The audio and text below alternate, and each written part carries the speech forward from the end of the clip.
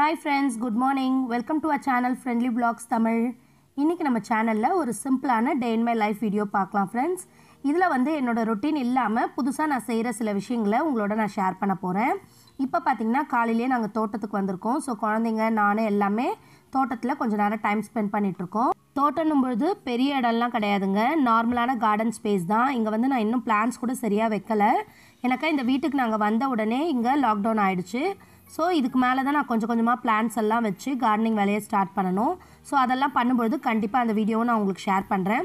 இப்போ பார்த்தீங்கன்னா நாங்கள் வீடு ஸ்டார்ட் பண்ணுறதுக்கு முன்னாடியே இங்கே இருந்த ஒரு சில செடிங்களெல்லாம் அப்படியே மெயின்டைன் பண்ணிகிட்ருக்கோம்.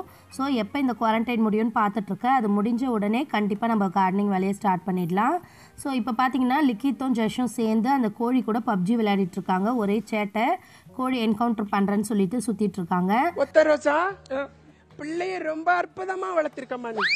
ஸோ இப்போ அடுத்து நம்ம என்ன பண்ணலான்னா வீட்டுக்குள்ளே போயிட்டு ஒரு சில வேலைலாம் இருக்குது, அதெல்லாம் பார்க்க போகிறோம். இப்போ இங்கே பார்த்தீங்கன்னா எங்களோட பலா மரத்துலேருந்து ஒரே ஒரு பலாப்பழம் பறிச்சிருக்கோம்.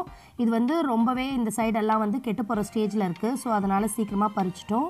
இது வந்து இன்னும் கூட பெரிய சைஸாக வரும். ஆனால் நம்ம ஏற்கனவே ஒரு சைடு கெட்டு போயிட்டு இருக்கிறதுனால ஃபுல்லாக ஸ்பாயில் ஆகிட போகுது அப்படின்னு சொல்லிட்டு இதை பறித்து கட் பண்ணிடலான் இருக்கோம். இப்போ இந்த சைட்லாம் பாருங்கள் எவ்வளோ சூப்பராக இருக்குது. ஒரு சைடு மட்டும் ஃபுல்லாக ஸ்பாயில் ஆகிட்டுருக்கு. ஸோ இதை கட் பண்ணிவிட்டு காட்டுற உள்ளே எப்படி இருக்குன்னு சொல்லிட்டு. அது இல்லாமல் நம்ம இதுக்கு முன்னாடி கட் பண்ண பலாப்பழமே பார்த்திங்கன்னா இன்னும் பேலன்ஸ் இருக்குது. இதையே இன்னும் நாங்கள் சாப்பிட்டு முடிக்கல. அதுக்குள்ளவே இன்னொரு பழமும் பழுத்துருச்சு. ஸோ இப்போ நம்மளுக்கு டபுள் ட்ரீட்டு தான். இது சாப்பிட்டு முடிச்சோன்னே இப்போ அதையும் கட் பண்ணிவிட்டு எப்படி இருக்குன்னு நான் உங்களுக்கு காட்டுறேன்.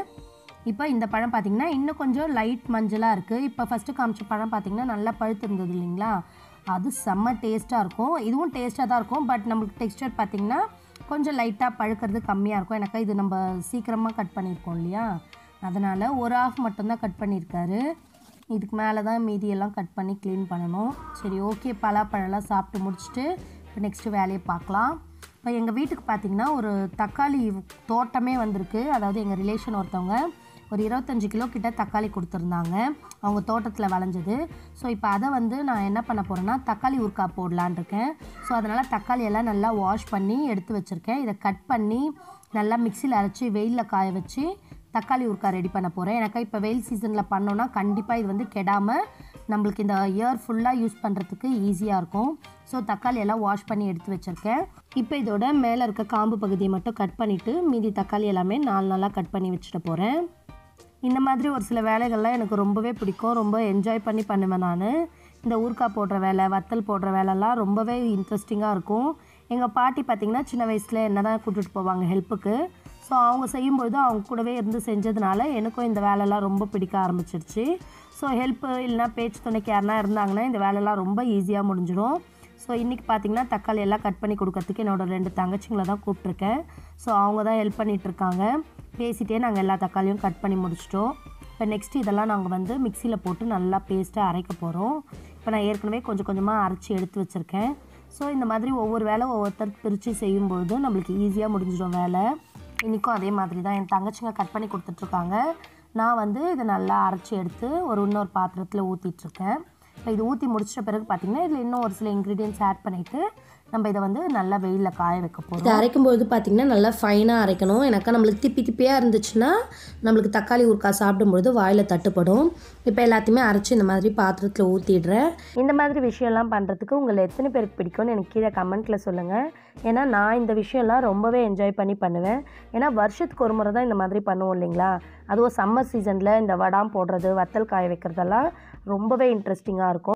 இப்போ நெக்ஸ்ட்டு பார்த்திங்கன்னா நம்ம அரைச்சி வச்சுருக்க தக்காளி பேஸ்ட்டு கூடவே நம்ம கட் பண்ணும்போது கிடைச்ச அந்த தக்காளி தண்ணி இது எல்லாமே ஆட் பண்ணிடுறேன். கூடவே அந்த புளிப்பு டேஸ்ட்டை என்ஹான்ஸ் பண்ணுறதுக்கு கொஞ்சமாக புளி ஆட் பண்ண போகிறேன். எனக்கு நம்ம தக்காளி மட்டுமே ஆட் பண்ணால் அந்த புளிப்பு டேஸ்ட்டு கிடைக்காது. கொஞ்சம் புளி ஆட் பண்ணும்போது அந்த புளிப்பு வந்து நறுக்குன்னு அந்த டேஸ்ட்டு கொடுக்கும். ஸோ கொஞ்சமாக புளியை ஊற வச்சுட்டு அதில் இருக்க கொட்டை அழுக்கு எல்லாத்தையும் ரிமூவ் பண்ணிவிட்டு நல்லா மிக்சியில் போட்டு பேஸ்ட்டாக அரைச்சிக்க போகிறேன். அதையும் வந்து இந்த தக்காளி பேஸ்ட்லேயே ஆட் பண்ணிடுறேன். கூட பார்த்திங்கன்னா ஒரு 200 கிராம் அளவுக்கு உப்பு. இப்போ நான் எடுத்துருக்கிறது 10 கிலோ அளவுக்கு தக்காளி. அதுக்கு வந்து 200 கிராம் அளவுக்கு புளியை ஊற வச்சு அரைச்சி ஆட் பண்ணோம். கூடவே ஒரு 200 கிராம் அளவுக்கு கல்லுப்பு ஆட் பண்ணுறேன். நீங்கள் சால்ட் ஆட் பண்ணாதீங்க. கல்லுப்பு ஆட் பண்ணிங்கன்னா நம்மளுக்கு ஊறுகாய் ரொம்ப நாள் கெடாமல் இருக்கும். ஸோ கல்லுப்பு 200 கிராம் ஆட் பண்ணிவிட்டு நல்லா கரண்டி போட்டு மிக்ஸ் பண்ணிடுறேன். இப்போ இதை வந்து நல்லா அகலமான ஒரு பாத்திரத்துலையோ இல்லை தட்டுலையோ இந்த மாதிரி ஊற்றி வச்சிடுறேன். இப்போ நீங்கள் ஆழமான பாத்திரத்தில் ஊற்றுனீங்கன்னா கண்டிப்பாக வெயிலில் இது காயறதுக்கு ரொம்ப லேட் ஆகும். அதனால் இந்த மாதிரி அகலமான ஒரு தட்டில் ஊற்றி நம்ம வெயிலில் காய வச்சிடலாம். முடிஞ்ச அளவுக்கு இதை நீங்கள் சம்மர் சீசன்லேயே ட்ரை பண்ணுங்கள். அப்போ தான் நம்மளுக்கு வெயிலில் காய காய நல்லா ஃப்ரெஷ்ஷான ஊறுகாவாக கிடைக்கும். ப்ளஸ் நம்மளுக்கு ரொம்ப நாளைக்கு கெட்டு போகாமல் இருக்கும். நீங்கள் மழை காலத்துலையோ இல்லை குளிர் காலத்துலையோ ட்ரை பண்ணிங்கன்னா கண்டிப்பாக கெட்டு போகிறதுக்கு வாய்ப்பு இருக்குது. அதனால் வெயில் காலத்தில் ட்ரை பண்ணுங்கள், ரொம்பவே சூப்பராக இருக்கும். இந்த மாதிரி காய வைக்கிறது பார்த்திங்கன்னா ஒரு 10லேருந்து 15 நாள் கிட்ட காய வச்சு எடுக்கணும். இது ஒவ்வொரு நாளும் நீங்கள் காய வைக்கும்பொழுது இதை வந்து கிளறி கொடுத்துட்டே இருக்கணும். அப்போ தான் ஊறுகாவோட எல்லா பக்கமும் நல்லா வெயிலில் காஞ்சி நல்ல ஒரு டெக்ஸ்சர் வரும். இப்போ இதை நான் வெயிலில் காய வச்சிடுறேன். ஸோ ஒரு 10லேருந்து 15 நாள் கிட்ட இது நல்லா காஞ்ச பிறகு இதோட டெக்ஸ்சர் எப்படி இருக்குன்னு நான் உங்களுக்கு காட்டுறேன். கூடவே இதை எப்படி தாளிக்கலாம் இந்த தக்காளி ஊறுகாவன்றதையும் நான் வேறு ஒரு vlogல உங்களுக்கு காட்டுறேன். கண்டிப்பாக அது உங்களுக்கு யூஸ்ஃபுல்லாக இருக்கும். வெயில் பாருங்கள் எப்படி மண்டையை புழக்கிற அளவுக்கு இருக்குது. ஸோ கண்டிப்பாக உங்களுக்கே தெரிஞ்சிருக்கும் இந்த வெயிலில் ரொம்ப நேரம் நிற்க முடியாது. ஸோ இப்போ வச்சுட்டு டக்குன்னு கீழே கிளம்பலாம். இப்போ கீழே போயிட்டு பார்த்திங்கன்னா லஞ்ச் வேறு செய்யணும், ரொம்பவே டயர்டாக இருக்குது. இப்போ பார்த்திங்கன்னா லஞ்ச் வந்து ரொம்பவே சிம்பிள் தான். ஏற்கனவே ரைஸ் வச்சிட்ருக்கேன், கூடவே ரசம் அண்ட் மோர் இருக்குது. இப்போ துவையல் மட்டும்தான் செய்ய போகிறேன். அந்த துவையல் பார்த்திங்கன்னா பீர்க்கங்காய் தோலில் செய்ய போகிறேன். இந்த பீர்க்கங்காய் தோல் துவையல் வந்து நிறைய பேருக்கு தெரிஞ்சிருக்கும், ஒரு சிலருக்கு தெரியாமல் இருக்கலாம். அதனால் நான் இன்றைக்கி அதை செஞ்சு காட்ட போகிறேன்.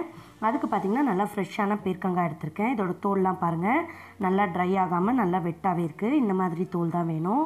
கூடவே ஒரு பெரிய சைஸ் ஆனியன், அரை தக்காளி, நெக்ஸ்ட்டு பூண்டு வந்து ஒரு 4-5 பல் பூண்டு எடுத்துக்கலாம். காஞ்ச மிளகா ஒரு 5-6 காஞ்ச மிளகா உங்கள் காரத்துக்கு ஏற்ற மாதிரி எடுத்துக்கோங்க. அடுத்து பார்த்திங்கன்னா இஞ்சி ஒரு துண்டு நல்லா சீவி எடுத்து வச்சுருக்கேன். கூடவே புளி வந்து ஒரு சின்ன சைஸ் நம்ம புளிப்புக்கு ஏற்ற மாதிரி எடுத்துக்கலாம். அடுத்து கடலப்பருப்பு, உளுத்தம்பருப்பு, அவ்வளோதான் இதுக்கு தேவையான இன்க்ரீடியன்ட்ஸ். ஸோ இதுக்கு வந்து நம்ம தேங்காய் ஆட் பண்ண போகிறது கிடையாது. துவையலுன்னும் பொழுது நம்ம வெறுமனே தான் செய்ய போகிறோம். இப்போ இந்த தோலை எப்படி ரிமூவ் பண்ணுறதுன்னு பார்க்கலாம். ஃபஸ்ட்டு இந்த பீர்க்கங்காவோட மேலே இருக்க பார்ட்டியும் கீழே இருக்க பார்ட்டியும் அழகாக கட் பண்ணி எடுத்துடலாம். இதோட தோல் ரிமூவ் பண்ணுறதுக்கு பார்த்திங்கன்னா நிறைய பேர் கத்தி யூஸ் பண்ணுவாங்க. ஆனால் நான் இன்றைக்கி பீலர் வச்சு தான் ரிமூவ் பண்ண போகிறேன். இது ரொம்பவே ஈஸி மெத்தட். நம்ம கத்தியை விட இதில் பண்ணும்பொழுது நம்மளுக்கு மேல் தோல் மட்டும்தான் வரும். உள்ளே இருக்க சதை பார்ட்டை வந்து நம்ம வந்து சாம்பாரோ இல்லை பீர்க்கங்காய் கடையல் அந்த மாதிரி கூட செஞ்சுக்கலாம். நான் இதை அப்படியே ஃப்ரிட்ஜில் வச்சுட்டு நாளைக்கு தான் செய்ய போகிறேன். இன்றைக்கி இந்த தோலை மட்டும் எடுத்து துவையல் செய்ய போகிறேன். அதுக்கு இப்போ பீலரில் இந்த பீர்க்கங்காயோட மேல் தோல் ஃபுல்லாக ரிமூவ் பண்ணிடுறேன். இதுக்கு அடுத்து இப்போ எப்படி நம்ம செய்யலாம் அப்படின்றத பார்க்கலாம். நீங்கள் காய் எப்போவுமே நல்லா வாஷ் பண்ணிவிட்டு அதுக்கப்புறமா தோல் எடுங்க. அப்போ தான் நம்மளுக்கு வந்து நல்லா க்ளீனான தோல் கிடைக்கும். அவ்வளோதான். இப்போ நான் 2 பீர்க்கங்காய் எடுத்திருந்தேன், 2தோட தோலையும் ஃபுல்லாக ரிமூவ் பண்ணியாச்சு. இப்போ இதை வந்து நம்ம வதக்கி தான் துவையல் அரைக்க போகிறோம். இது ரொம்பவே நல்லது உடம்புக்கு. நம்ம பிரண்டா பீர்க்கங்காய் இதெல்லாம் நம்ம எந்த அளவுக்கு சேர்த்துக்கிறோமோ அந்த அளவுக்கு வயிற்றில் இருக்க புண்ணெல்லாம் ஆறும். கூடவே குழந்தை பிறந்தவங்களுக்கு கூட இதை துவையல் அரைச்சி கொடுப்பாங்க. இப்போ நம்ம துவையலுக்கு தேவையானது எல்லாமே வதக்கிக்க போகிறோம். அதுக்கு கடாயில் 2 ஸ்பூன் அளவுக்கு நல்லெண்ணெய் ஊற்றிருக்கேன். அது நல்லா காஞ்ச உடனே நம்ம எடுத்து வச்சுருக்க கடலப்பருப்பு, உளுத்தம்பருப்பு ஆட் பண்ணி வறுத்துக்கலாம். கூடவே நான் 4 பல்லு பூண்டு, அதே மாதிரி ஒரு துண்டு இஞ்சி இதையும் சேர்த்துக்கிறேன். முடிஞ்ச அளவுக்கு நல்லெண்ணெயில் தாளிச்சிக்கோங்க. அப்போ தான் உங்களுக்கு வந்து டேஸ்ட்டும் நல்லாயிருக்கும், ப்ளஸ் ரொம்ப நாளைக்கு கெட்டு போகாமலேயும் இருக்கும். இந்த துவையல் மேக்ஸிமம் ஒரு 2 to 3 days கிட்ட வெளியே வச்சே சாப்பிடலாம். நம்ம ஃப்ரிட்ஜில் வைக்கணும்னு கூட அவசியம் கிடையாது. இப்போ இதில் பார்த்திங்கன்னா காஞ்ச மிளகா ஒரு 4 காஞ்ச மிளகா, புளி இது எல்லாமே ஆட் பண்ணி நல்லா வறுத்த பிறகு இதை வந்து ஒரு மிக்ஸி ஜாரில் மாற்றிக்கிறேன். இதில் நம்ம தேங்காய் கூட ஆட் பண்ண போகிறது கிடையாது. அதனால் நம்மளுக்கு 2 நாளைக்கு கிட்ட கெடாமல் இருக்கும் இது.